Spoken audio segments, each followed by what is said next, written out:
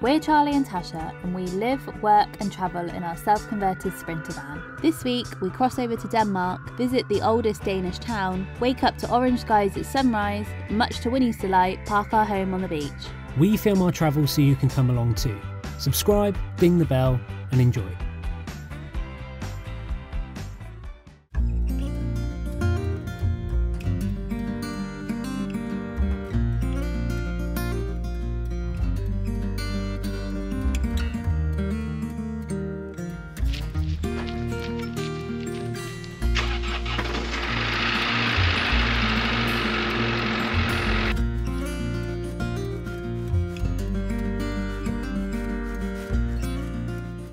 Good morning, welcome back to We Bought a Van. You join us this morning in northern Germany. We are about half an hour away from the Danish border. Today the plan is to head over into Denmark and we're going to go to the town of Ribe.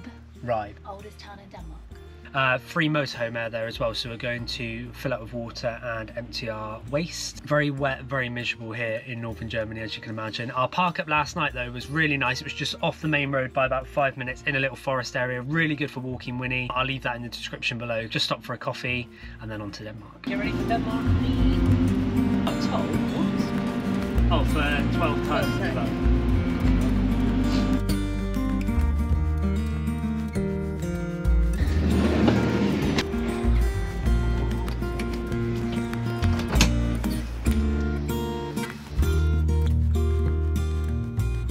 Come to a town called Ribe today. They've got a motorhome air here, which is one of the reasons for coming here, just so we can fill up our water. But second of all, it's actually quite an interesting place. Ribe is well known as the oldest town in Denmark and one of the oldest in the Nordic countries. It is a quaint and charming town with its cobblestone streets and half-timbered houses, with their beautifully painted doors on display, along with plaques which each tell their part of the proud history of Ribe stretching back over 1,000 years.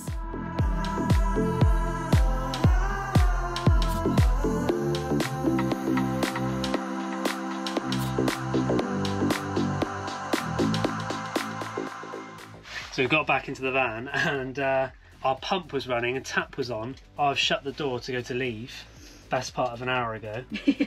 Your hot water bottle has fallen, opened the tap. All our water that we filled up with, 100 litres, has just gone pissed straight out. At least it's just here to fill up again. Yeah. Well, could be a lot worse, but I'm worried about the pump. The pump's just been running with no water going through it for like the best part of half an hour. How far are we driving, Tash?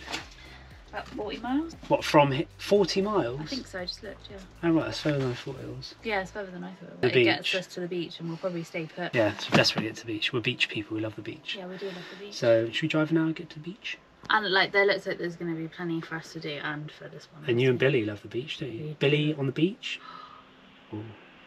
So up along this stretch of the coastline where we're parking tonight, there are a lot of Nazi war bunkers, which is, well, one of the reasons why we're here, I guess. We want to see them. Yeah, the whole coast is beach.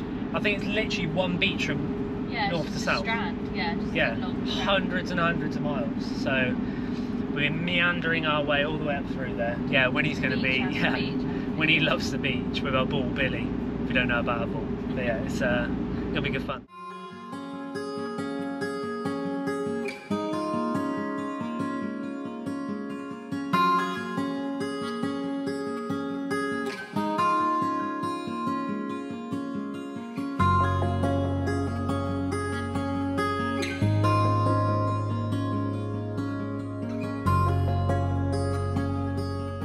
She's literally shaking, she's so excited. Winnie, we're at the beach. Gonna have to grab Billy and get going. Why are you shaking so much?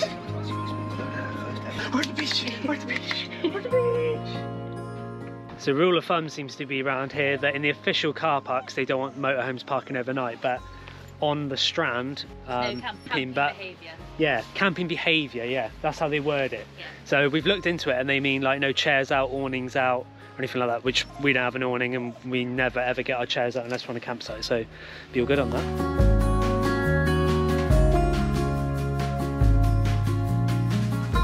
It was good to be back by the coast, but bloody hell it's cold. Also quite busy again. I think it's some sort of half term here in Denmark, so all the campsites were, as we drove in, were really busy. A lot of people around.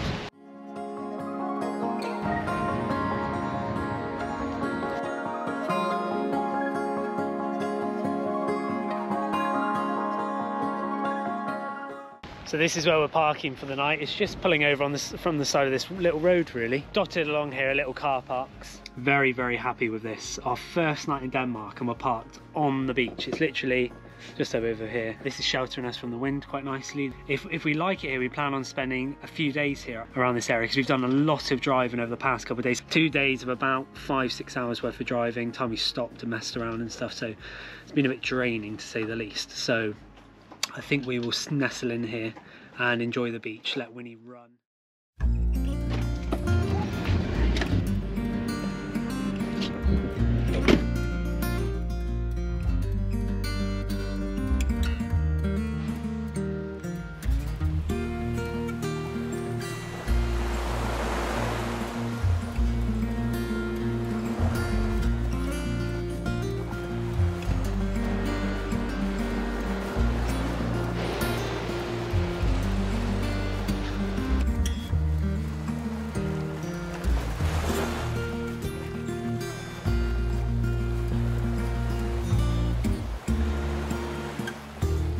Wow. First morning in Denmark and the sun showed itself. Got up a little bit earlier this morning just to come and see sunrise with Winnie on the beach. Unbelievable.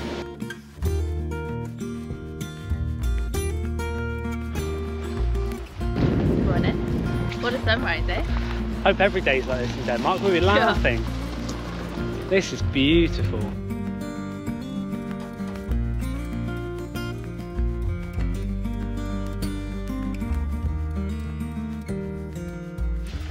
First stop this morning is the local bakery. Yes. Because we have no bread, and the bakery here is reviewed very well according to Google. 4.7 out of 5. Head into Netto, little supermarket. Yeah, we could do with a few bits. Just a few little odds I have and a feeling sods. we're going to find a Parkup that we really like or something, and I'd rather we were all stocked up and then we can just do put. Yeah.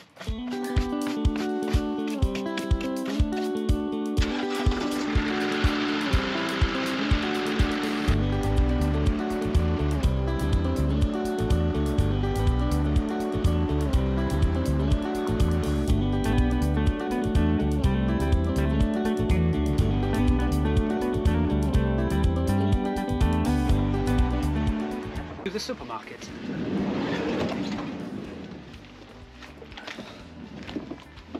Well, we've got into the bakery and there's a queue, what, 25 metres long? Easy, yeah. It's reviewed really well. It's like the best bakery in town, so we'll head back there later, I think. It's open till 5.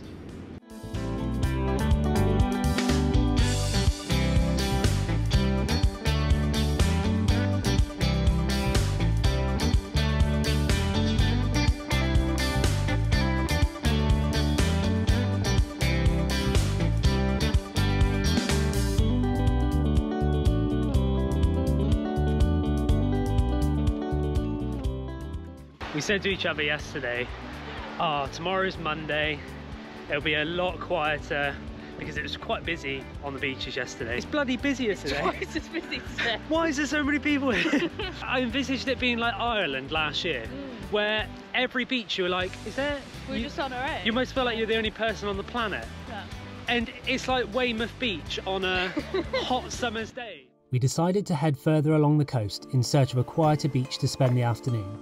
To our delight, the next beach along we could drive the van onto. We drove the best part of 2 miles along this beach before finding a quiet spot for Winnie to enjoy herself.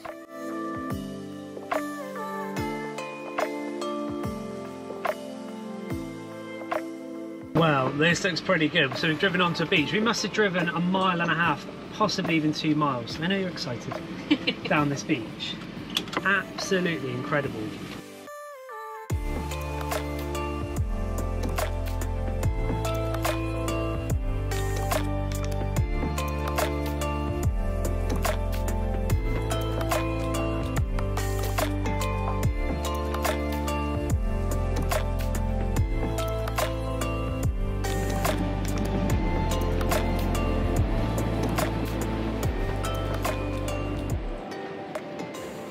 Well, as you can see, it is fairly busy as it is a public holiday, but that's almost played into our favour. There's so much going on this beach. They love a kite here in Denmark. My God, there are kites everywhere.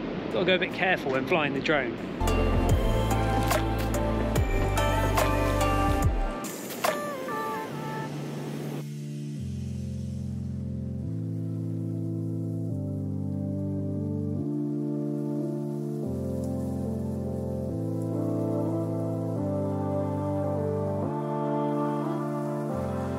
Winnie's creating some absolute bomb holes on the beach. There'll be someone driving down for it later on once we've got straight into the bomb holes. We're gonna have to do some serious filling in before we leave.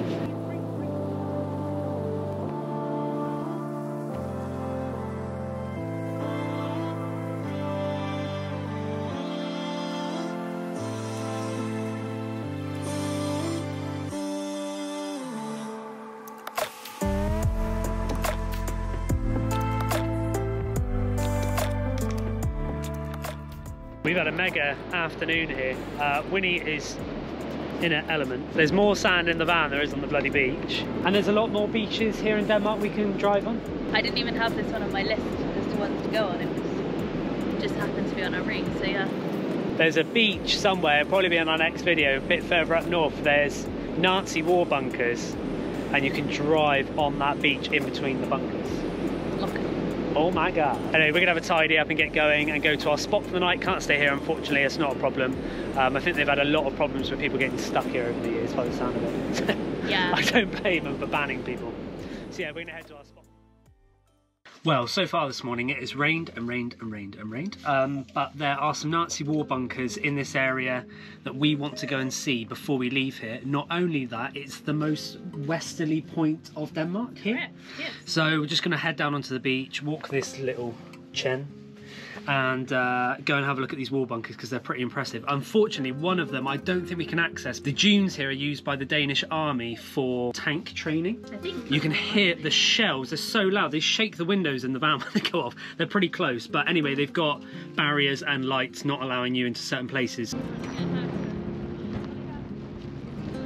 we're currently stood on a war bunker. The weather's just delightful.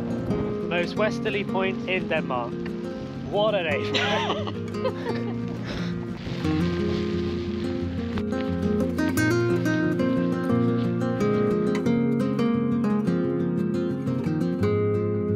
Can't go any further than this line. The military, there's a little hut just up in here and they're watching all the time. If you get near to that fence, we saw some people do it yesterday and they set off a siren and they come out shouting at you. So we're not going to get too close. Nazi war bunkers just here and they're really well preserved ones, and yeah, they're the other side of the line. But at least we can see them from here, I guess. But this is the most westerly point. Yeah, this is which is the cool. most westerly point of Denmark. Head back for some lunch and a cup of tea, I reckon. Yeah, I think so. Try telling this one. Try telling Winnie that, yeah.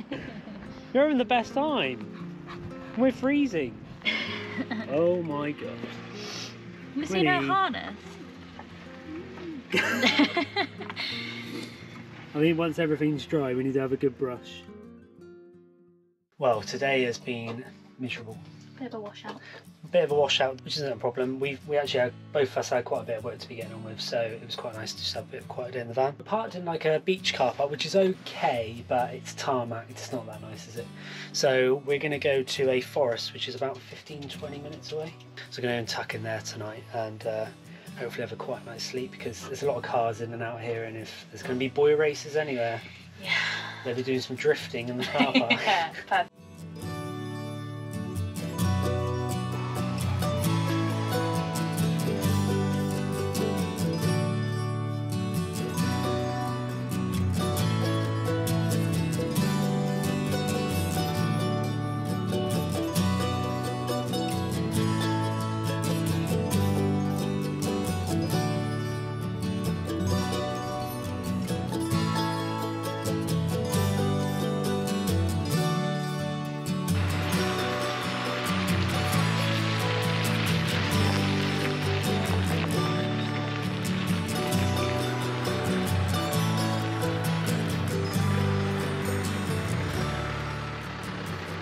And this is home for the night. It's just a little car park in the woods, really. Not too bad. I thought it was going to be a bit more sandy. It looks like it's in the sand dunes, but it's not. It is mud. But where we're parked there, although it is on grass, it's solid. So yeah, that's us for the night. So we're just settling in for the evening. We thought we'd go through a few things that maybe you will find interesting as a viewer in Denmark so far. We've now spent 4 days here. Fuel price is, to sterling, £1.57. It's 13.49 Danish krones. I think that's cheaper than at home at the moment. Cheaper than we thought it was going to be here. So £1.57, it's about €1.61, 162, something like that. We've been warned that Scandinavia is expensive. I mean, it hasn't been too bad so far. I haven't actually found food shops that bad either. We've done a big food shop in the Netto here. It was about £80 for 2 of us, which It's typical. Going by, yeah, the rates at the moment is typical. I got a bit carried away at the bakery, came out and realised I spent £4.22 on a loaf of bread. So it's a good loaf of bread though. It's a great loaf of bread. Hell of a loaf of bread, but it's £4.22 worth. But anyway. Brings us on to free camping, wild camping, off-grid camping. We normally take it a bit steady when we're in a new country, sort of find our feet with it. We sort of look at other people, see what other people are doing, which is what we did on night 1 and night 2. It's been absolutely fine. So free camping is a go, which for us is pretty good. Again, motorhome airs. We stopped at that one in Ribe.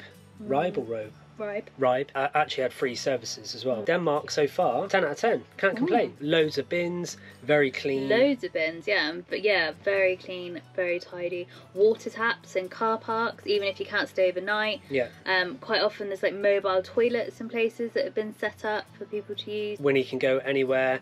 We haven't seen any like dogs on lead sign everywhere. I mean, Winnie doesn't spend that much time on a lead. It's quite annoying when she's got to be on a lead because she's so good off of it. So we're going to leave this week there. Hope you enjoyed coming along with us in Denmark. Look for part 2 and we'll see you then.